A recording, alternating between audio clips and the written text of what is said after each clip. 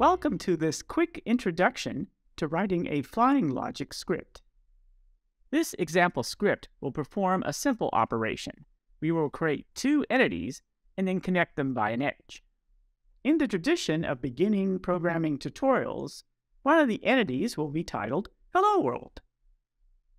You may find it useful to start up flying logic and a text editor that can save as plain text.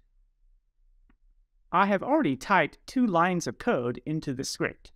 The first is just a comment. The second line sets the predefined variable, runItemLabel, to the text string Hello World script.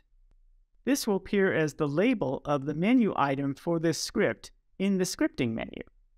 Flying logic scripts are written in the Python programming language, which will become apparent to anyone who is familiar with that language. Each of the entities that I'm going to create is going to be assigned a different entity class. In the next 2 lines of code, I'm calling the method getEntityClassByName on the predefined document variable. I save the results of those 2 calls to 2 new variables, goal class and action class. I now create the first entity by calling the addEntity method of the document object. Although addEntity can be called with no parameters, if one gives an entity class as a parameter, that entity will immediately be assigned that entity class. Note that addEntity actually returns an array of objects, but the first object is always the actual entity, which has an index of 0. I assign that to a new variable, newEntity1. I want to assign a title to this new action entity.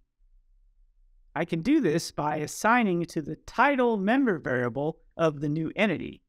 In this case, I'm giving it the title Write a Script.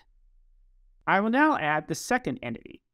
In this case, I'm calling the addEntityToTarget method, which can take 2 parameters, the first of which is the entity class that I want to assign to the entity, in this case, goal class. And the second parameter is basically the target, what it should connect to. That would be the entity we created earlier.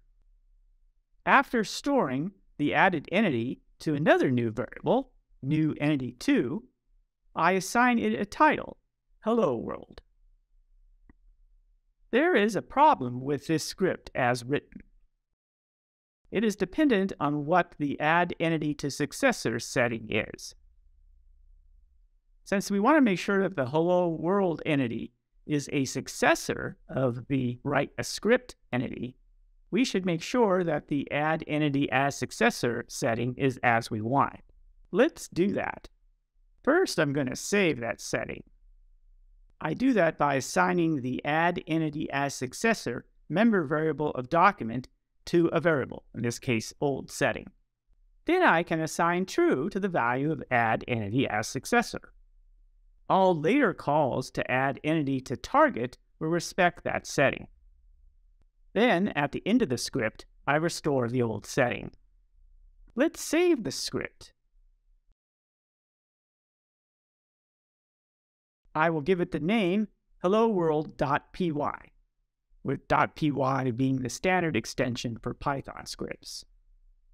Let's switch over to Flying Logic and select the Edit, Run Script, Open Script menu item.